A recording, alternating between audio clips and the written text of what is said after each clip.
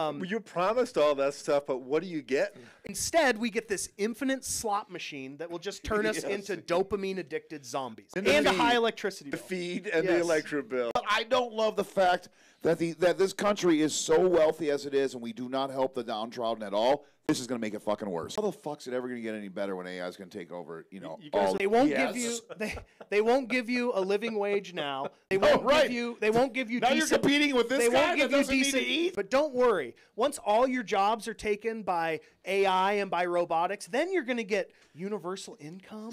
Everything will be taken care of. You need a few extra $1,000. Why don't you drive Uber or DoorDash for a few hours a night? We'll make an extra $300. Now that's gone because this little piece of shit's just going to do it.